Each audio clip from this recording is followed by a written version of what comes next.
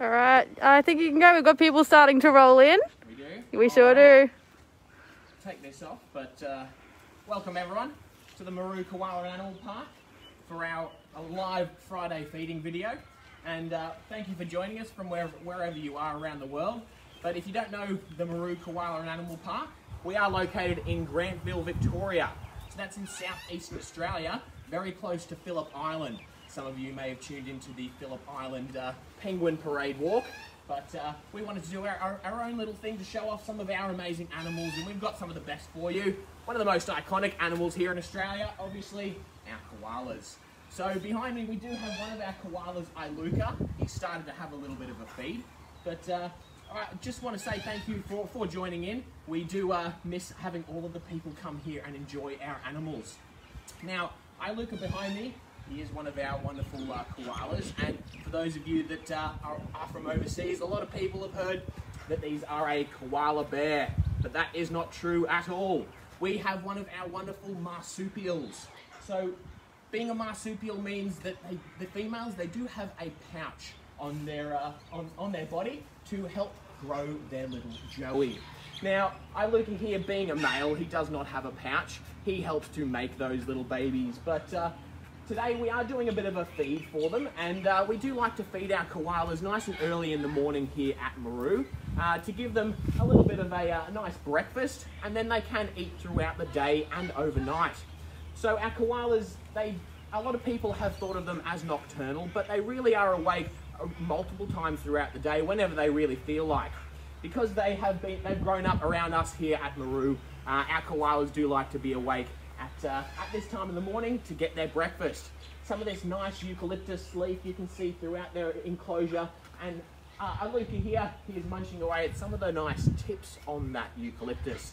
They generally are the best tasting part of the leaf, the juicy, yummy baby leaves that here at Maru we like to call the lolly leaf.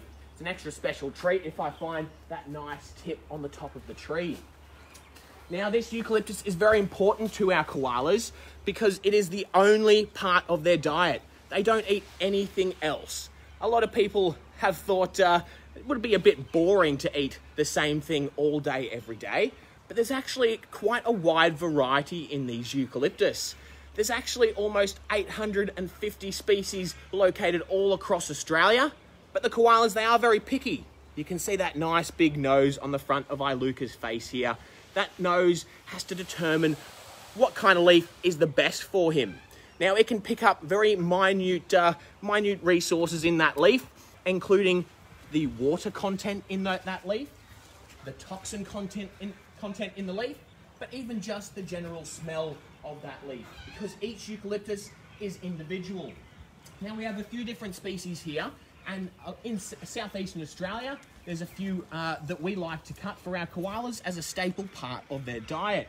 So we do have a coastal manna around this area, or a Gippsland manna, that is one of our staples. And we also have a swamp gum. So they're the two that we always like to provide our koalas as a staple part of that diet.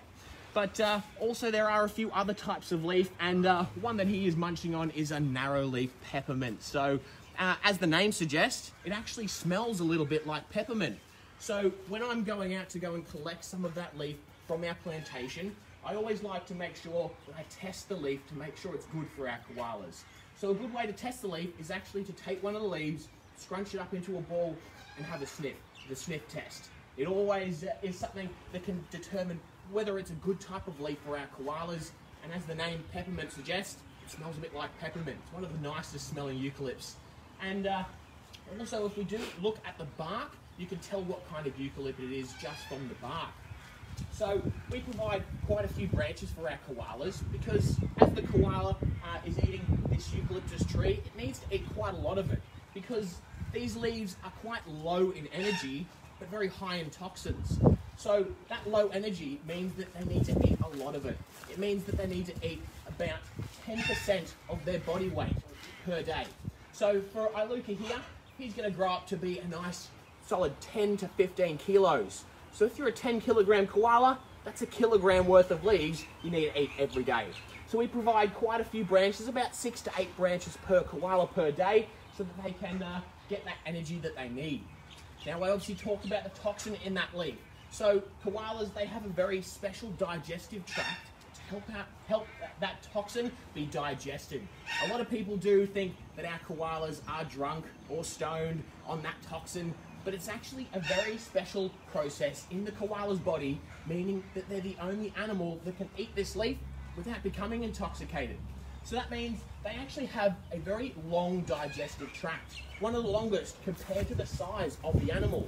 So that long digestive tract can actually extract as much energy out of that leaf as possible, and it actually can take up to 3 days to digest one leaf. So breakfast for Iluka a couple of days ago has been digested, and it does mean that they do have to have a very special relationship with a little tiny bacteria in their gut that actually eats the toxin of the leaf. Now, we've got Iluka here. He's one of our 2 almost 3-year-old boys, so he's matured into a nice, handsome young man.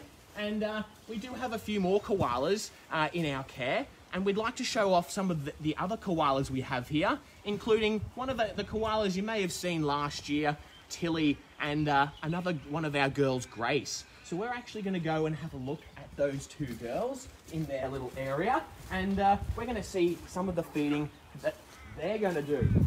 And they are very, very cute, these girls. So we're going to find them. Where are they? We've got them all the way at the back here. So we've got Grace on the right-hand side. She's that nice lighter colour koala you can see. And then we have Tilly. She's a little bit darker there. Now, Grace is actually about the same age as Iluka over there, but Tilly's just a little bit older. She's almost 5 years old now. So, looks like you're trying to find something nicer. You want to find something that's your favourite for today. Now you can see we've got all these nice eucalyptus branches in here. There's a nice lot of tip on there.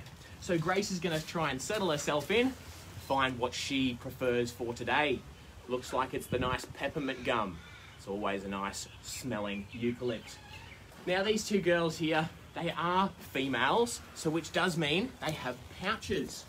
So it does mean our koalas here, they give birth to a little joey.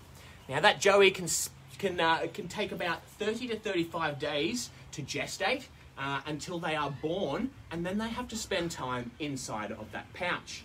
They're going to spend about 6 months inside of that pouch, drinking mum's milk, growing and developing from a little tiny pink hairless jelly bean into a little miniature version of mum and dad.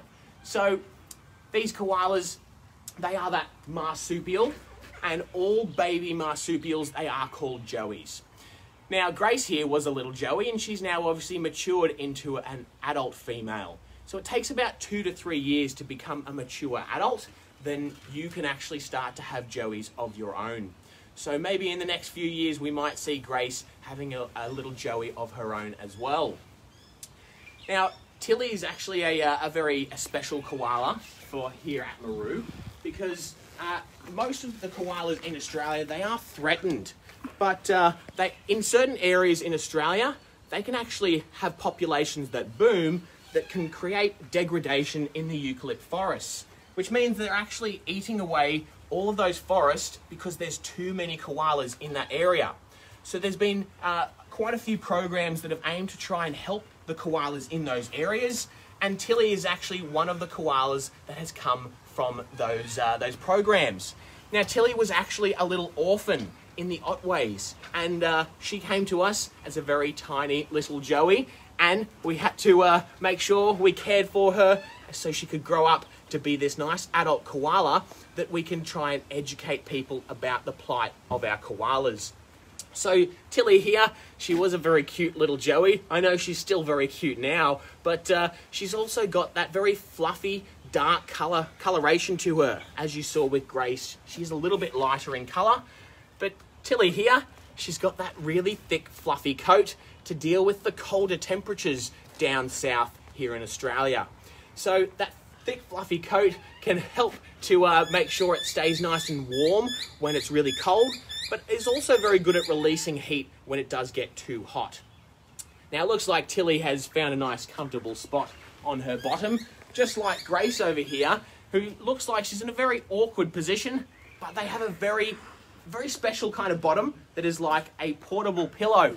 It's like those memory foam pillows that you might have at home to help make your sleep a little bit more comfortable. Their bottom can actually mold around the shape of the tree and help to make it a bit more comfortable on those really hard surfaces. I see a pile of poo down there. Why have we saved that for everybody? Well, if you have you shown everyone the nice big pile of poo? As I said before, the digestive tract of our koalas is quite long, and it actually takes quite a long time for those droppings to be processed. But each day, our koalas should produce about 150, maybe up to 200 droppings per day to show that they are a healthy koala. That's why we like to collect all of these droppings, and we like to actually count them. Every week we make sure we count how many droppings each koala has produced so that we can know that they're getting the right amount of food and that they are healthy. So those droppings, they are very important, and we've collected them today so we can give them a bit of a count. And now you see Tilly's found some of that really nice peppermint gum. Looks like she's pretty satisfied. Now, we obviously started off at Iluka's little area, and now we've moved into our girl area, because Tilly, you may actually recognise from last year, where she actually had a special little Joey. Now you might be able to see right down here that we actually have a nice bulge in her pouch. So we actually do have a little Joey starting to develop in there. Well, it's actually towards the end of its development, because our koalas, they breed over the summer period, and after that 6 months of being in the pouch, the little koala Joey will actually emerge. Now, Tilly actually was bred later in the season, so her Joey is still inside, but it is just about ready to come out. Normally we may see some of our Joeys, like Tilly's Joey last year, that actually came out at around that middle of the year, that June, July, but Tilly's a little bit later this year, so that little Joey's going to start to emerge very soon. If you do look very closely, there has been a little bit of movement in there, but we are hoping that one day, very soon, we're going to see that little Joey poke its head out. Now, speaking of Iluka, Iluka is one of our young males that did mature because he is about 2 to 3 years of age, so he actually is the father of this little Joey. So Tilly is having her second Joey, but Iluka, this will actually be his first little offspring. So we can't wait to see that cute little koala face poke out of the pouch. It no longer looks like a little alien. It now is going to look a little bit more like mum and dad. And we're hoping it's going to get some of that nice trait of having that thick, fluffy coat and that darker colour like Tilly has right here. We are absolutely excited, and we can't wait, because we do have 9 koalas around the park, and this will hopefully be number 10 poking its head out very soon. Alrighty, well, we have been enjoying this koala feeding for you today, and we do hope to bring you another Friday feeding next week. And hopefully we'll see this little Joey come out, and we'll be able to show that to you very, very soon. We'll make sure that we announce it, and I hope you really enjoyed today. We enjoyed being here, and thank you to all of my helpers here today. Keeper Ruby behind the camera, and a few of our volunteers here today. So again, we really do hope that you've enjoyed tuning in. We really miss having all of you here in person to see all of our amazing animals, and we love to try and educate everyone about our wonderful koalas, because they are a vulnerable species that we need to start to think more about, especially after the bushfires we had. We need to start trying to protect these species with new koala reserves and educating about these koalas. Isn't that right, Tilly? We need to make sure we protect you, because you're a lovable Australian. And we want to keep all those lovable Australians, don't we? Yeah. Alrighty, thank you very much, guys. And we'll see you guys next time. Cheers.